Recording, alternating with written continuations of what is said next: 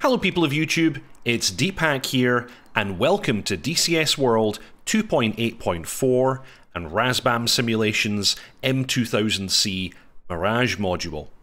Welcome to bonus video number 1, Stored Heading Alignment.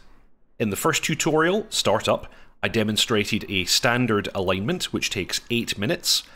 This is a much quicker procedure, only takes 1 minute and 30 seconds. However, it's only possible to use this method if the aircraft has not been moved since it was shut down, because this uses the stored position and heading within the INS in order to speed up the alignment process. So, let's demonstrate the difference in procedure here. And within the aircraft, this is labelled as ALCM, which in French is Alignment sur Cap Memories. I apologise for the pronunciation. Literally translates as alignment with stored heading. So, let's get started. Battery switch on. I'm just going to show you the absolute minimum steps you need to do this alignment. Of course, you would do this as part of the normal startup, as demonstrated in tutorial number 1. Also, in order to avoid running the battery down or having to start the engine, Turn on the ground power. we're going to connect external power. Copy.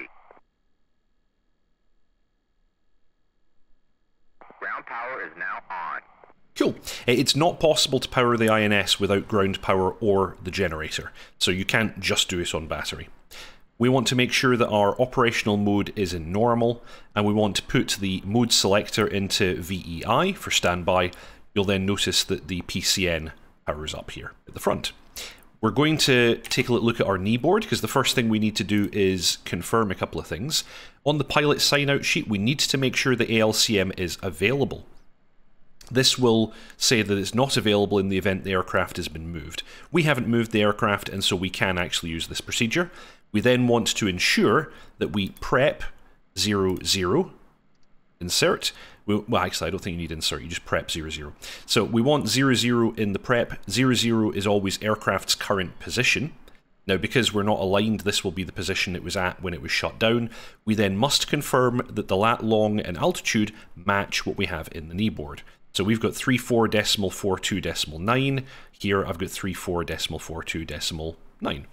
And easting 032.30.0, 032.30.0. Flip it to altitude, and I've got 16 meters, and here on the knee board I've got 16 meters. That's our confirmation done. We're happy that we can proceed. Now put the mode selector into ALCM, and then switch your operational mode to STS. We will then get information on the PCN here about progress. Flashing align means we're ready to go. Press validate, and the process will begin. This will take 1 minute and 30 seconds, during which time the counter will sit at 100 until the gyros spun up, and then it will count down to 0. Once it gets to 0, prêt, or ready, will flash in green on the window here.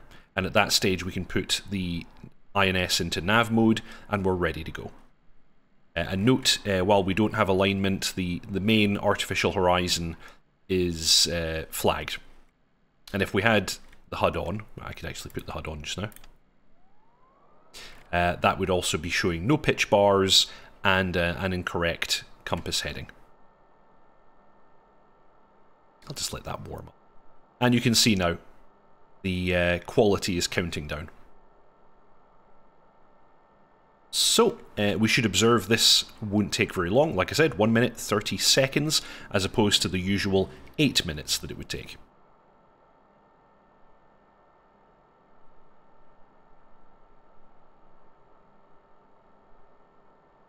Okay, we'll just watch this a little bit longer. But this is basically the whole procedure. Once this is at 0 and I have flashing pret, the last thing I do is put this into nav mode, and then we're good to go. So in many situations, this is going to be what you're going to do. Of course, if you've already flown the aircraft or it's been moved, this won't work.